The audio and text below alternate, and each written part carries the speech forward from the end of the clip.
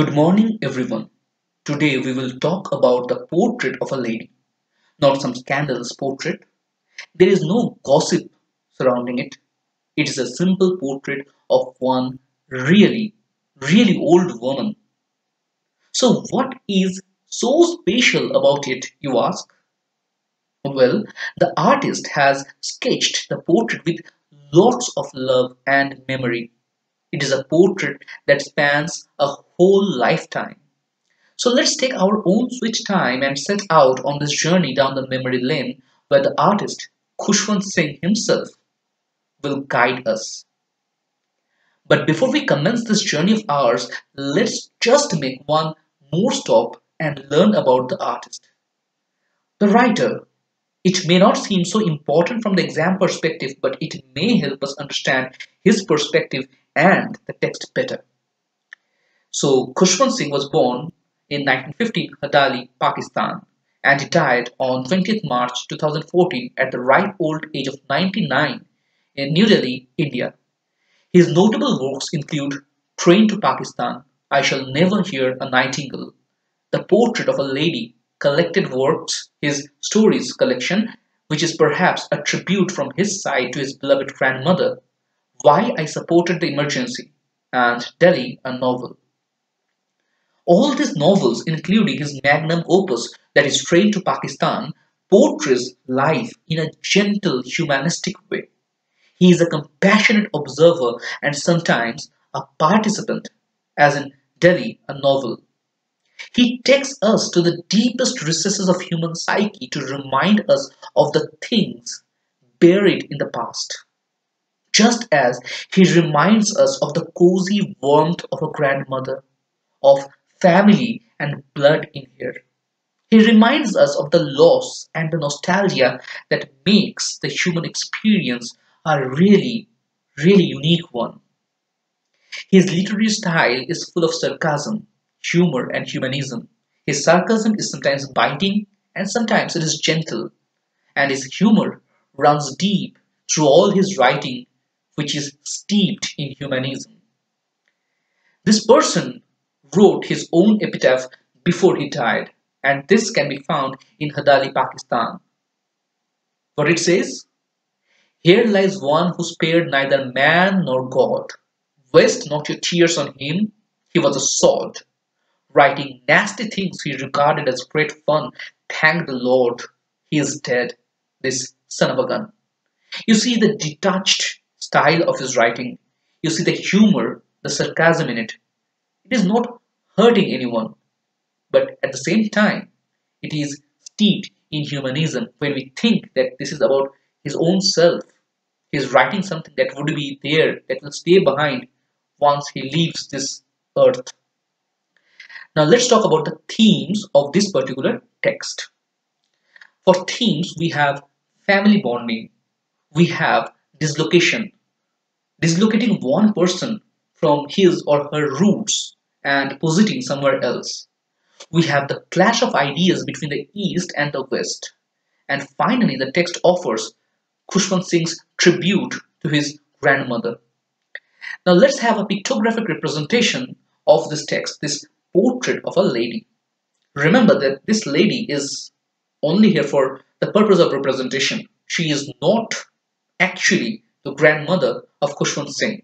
Take this as a disclaimer. Anyway, moving forward, we will come to conflict. But before we discuss the conflict in this text, let's stop for a moment again and think, why should we read this text? Why should we bother about it? You see, from one generation to the next, as we keep moving ahead, the definitions remain the same, but the person encapsulated in that definition, their appearance keep changing. A grandmother of today is not the same as a grandmother some 70 or 80 years back. I am talking about a woman who becomes a grandmother in, say, 2020. They are not the same. The sweep of Western culture and modern values have transformed us. And the woman who becomes a grandmother today may not count the beads in her rosary, but watch teleserials and converse well in English, at least in the urban side. So where and how does the portrait so painstakingly sketched by Khushwant Singh connect to us? The appearance, you see, the appearance of the person has changed today, but the love, the caring, they have remained unchanged. The clash between the ideologies of generations remain unchanged, and here I am talking about the generation gap. The loneliness of old age cannot be swept aside by TV and such, and people are even lonelier today. In Khushwant Singh's time, at least the parents brought the grandmother with them. But in today's time, the children, they go away, they start their own family, they live in small flat apartments, they get disconnected. So the loneliness is heavier.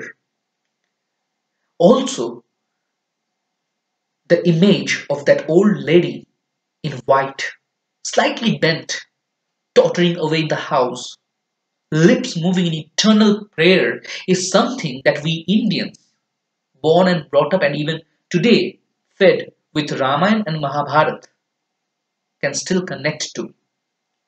Now let us talk about the conflict. You see, in literature, conflict signifies the struggle between two opposing forces. Conflict is that element which makes a story really interesting. Think of the great internal conflict between Anakin Skywalker, the Jedi prophesied to bring balance to the Force, and Darth Vader, the dark side of Anakin, as he gets lured and becomes the most infamous Sith Lord. This conflict is what makes the original Star Wars such a great franchise. The conflict in the portrait is also internal in nature. It is between the conflicting values of East and West and the love between family members. The conflict is also between urban and rural lifestyle. These conflicts make the grandmother recede within herself, in her own world. But in her death, she established the victory of love over all conflicts. Now let us talk about the characters in this story. Obviously, there is a narrator and his parents. We have some dogs in the village and some sparrows in the city. And finally, there is the portrait of the grandmother herself. Now, let us talk about the summary of this text because you see, the actual text in our syllabus is really huge. And since we have books with all of us, it is pointless to go this text line by line. What we will do, we will analyze the text, we will learn the summary, we will learn the word meanings, and then we will try to explain what each section means. So here we are taking the summary of the first part, the childhood village. The narrator was left with his grandmother in the village. His parents were trying to establish a proper home for them in the city. The narrator was brought up by his grandmother's love and care. She used to wake him, bathe him, feed him, prepare him for school. She was a devoted woman. She would sit in the temple attached to the village school reading scriptures while the narrator learned his lessons. After school, they would return together. There existed a beautiful bond of love and friendship between the two. So the first part prepares us for this bond of love, the connecting thread between these two beings, the grandmother and her grandson. Now let's talk about the word meanings. First of all, monotonous. Monotonous means unvarying, tediously same, boring. Sing-song means verse with marked and regular rhythm and rhyme. Bothered means worried, tried or cared in the text. For example, the narrator didn't try or he didn't even care to learn the prayers recited by his grandmother. Stale means food which are kept overnight, sometimes unpalatable from age, like stale bread. Chorus is an organized group who sing or recites together. Scriptures are a body of writings considered sacred or authoritative. Now let us talk about the bond of love, the connecting thread. When people grow old, they start to get lonely. Their own children grow up and go out into the world, leaving old parents behind. Their grandchildren can make them feel alive again as they spend a lot of time together, playing, sharing stories, stealing pickles from grandmother's store and secretly supplying her with sweet chocolates. The narrator was brought up by his grandmother. She showered all her love on him. They were inseparable. She was a devoted woman and would chant her prayers in a sing-song manner in the hope that Khushwant will learn them from her. The rural atmosphere was also conducive to this blissful friendship. Conducive means supportive. She could help him with his lessons and prayers as they perfectly suited her own inclination. Her love can also be seen for the animals as she would feed the stray dogs stale chapatis on their way back home. The portrait that Singh sketches through these episodes is one of love and idyllic bliss. It is one of lull before the storm. Let's move on to the part where we have the beginning of the end. The parents had found a comfortable place for the family. They brought the duo from the village so that they all can stay together. The narrator resumed his education in an English medium school. The grandmother couldn't take him to the school anymore as there was a school bus. The Western education was out of her grasp, so she couldn't even talk to him about the things taught in class. The Western education was also an attack on her belief system. Gradually, she receded into a small shell of her own world. Now let us again talk about the word meanings. Turning point. A point at which a significant change occurs. Rolled by means to pass. Like if an amount of time rolls by, it means time passes. Lewd means socially unacceptable, often with immoral sexual connotations, suggestions. Monopoly is the complete control or possession with no share to others. Harlots is an old-fashioned way to suggest disapproving some woman. It means actually a female prostitute. Disapproval means the feeling of having a negative opinion of something or someone. There be gods on earth. So this is where the ideas, the ideology of the grandmother, that is of the East, came to clash with the West. You see, while East admits God, West removes God with science. So once they settled in the city, the parents brought the whole family together there. However, the grandmother, after spending a lifetime in the village, found it difficult to cope with the city life. It was not just a question of a relocation. Her entire belief system came to a clash with the Western ideology when her grandson joined an English medium school. The education imparted there distressed her a lot as they left no space for her scriptures and gods and the divine. Moreover, she couldn't accept all the things taught in school. Subjects like music, according to her, was not meant for the refined people of respectable household.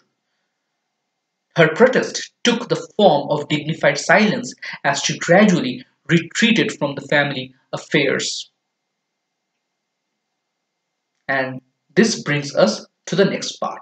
You see, while there was this rift that had already begun, we also have the narrator gradually evolving from caterpillar to butterfly. The rift increased further when the narrator got his own room. Till he started university, he lived with his grandmother. The thread that held them together strained precariously under the strain of ever-increasing distance. That thread snapped when a physical distance came between the form of a separate room and the garb of privacy. The old lady again accepted her isolation silently. She rarely talked. Her whole days were spent on and end in front of the spinning wheel and with the sparrows who were her only companions. Now let's talk about the word meanings again. Snapped. Something that is already thin or weak to be broken suddenly and quickly. Accepted her seclusion with resignation. With the narrator getting his own room, the old lady was actually physically secluded in her own corner. However, she didn't protest. She had resigned herself and made no demands of her own. She accepted her loneliness with silence. A veritable bedlam of chirrupings. Bedlam is a noisy situation with no order. The noise made by the sparrows made it sound like a madhouse without any order. The word Bedlam perhaps comes from the Civic Lunatic Hospital of St. Mary of Bethlehem in London. As the hospital became a madhouse, the noise, the chaos there gradually made it synonymous, the word Bedlam synonymous with madhouse. Perched means to sit on or near the edge of something. Shooed means an expression directed to animals and even children, babies, to make them go away. Every man is an island, every woman too, just as the grandmother was becoming an island. For a growing person, their own space is really important. That the narrator would get his own room at some point of time is nothing unnatural. However, in this case, it meant the actual snapping of the thread that had him tied to his grandmother. She had almost stopped talking. Her days spent in front of a spinning wheel, white hair, white sari, wrapped in silence. The very image of the Fate sisters spinning threads on a spindle, measuring the thread on her own long life, and perhaps waiting for the moment when it's time to cut the thread. If you remember the Fate sisters, Clotho, she would spin threads on a spindle. The cases, she would measure the thread, and finally there was Atropos who would cut the thread. So it is as if the grandmother represented Clotho, Lachesis, and Atropos all in one. The sparrows never left her. Away from the urbane social world, she found her recluse in nature. The half an hour she spent with the sparrows were the best half an hour in her day. Even the sparrows, however, flew away, just as her own sparrow, the narrator, was about to fly away for a long, long time. There is none to call our own actually, completely, unconditionally. Now let's talk about the final separation, to fly on without nest. The narrator decided to go abroad for further studies. His grandmother was really old by then. He never imagined to see her alive when he would return after 5 long years. He was pleasantly surprised and overwhelmed to see her standing there to welcome him home, as if she didn't age a single day. The day went as per the routine, with spinning and with the sparrows. But the change came at night. She didn't pray, she sang with the neighborhood women. It was the first time in ages she didn't follow her routine. Let's talk about the word meanings first. And we have one could never tell. Nobody can say anything for certain. The narrator mentions that the grandmother was really advanced in her age and suggests that it might be their last meeting, as nobody can tell for certain whether she would, at her age, live for 5 long years more. Sentimental means emotional. Frivolous means behaving in a silly way and not taking anything seriously. Rebukes means to speak angrily to someone, to scold. Frivolous rebukes therefore means mock anger, scolding, but not really meaning it. She was indulging the sparrows, in fact. Finally, we come to Atropos, the one whose duty was to cut the threads, remember? So Atropos, is it time yet? It was perhaps the love for the narrator that had kept the old woman alive, hanging onto her thread, metaphorically speaking. She welcomed him in silence as ever, her lips muttering in prayer as ever. Even her day went with a spinning wheel and her sparrows. just as per her routine. But in the evening, there was a break. Instead of praying, she thrummed on an old drum and sang the homecoming song of warriors along with the neighborhood ladies. Was it to welcome her grandson home after 5 long years in abroad? Was it to prepare her soul for the long homebound journey ahead? One thing is sure, that there was a break in her routine. A break that perhaps symbolically represented Atropos' cutting the thread of life on her spinning wheel. Now let's finalize the homecoming song. The song and excitement had overstrained the old lady. She fell with a mild fever next morning. Despite what the doctor said, she made it up in her mind that it's time for her to leave the earth and her earthly shell. To make up for the lost time, she closed herself up for her final prayers and thus prepare her soul for the final homebound journey. She died peacefully. Even the sparrows came to pay their tribute. They didn't touch the breadcrumbs given, but left at once when they carried her body out of the room. Let's talk about the word meanings first. The sagging skins of the dilapidated drum. Sagging means to lose firmness, grow weak or soft. Dilapidated means ruined or decayed. The expression suggests a really old drum that has lost the firmness of its surface skin because of age. Persuade means to plead with, entreat. Overstraining means to strain somebody or something beyond a maximum tolerable limit. Strain means to exert to the utmost, injure or harm by excessive pressure.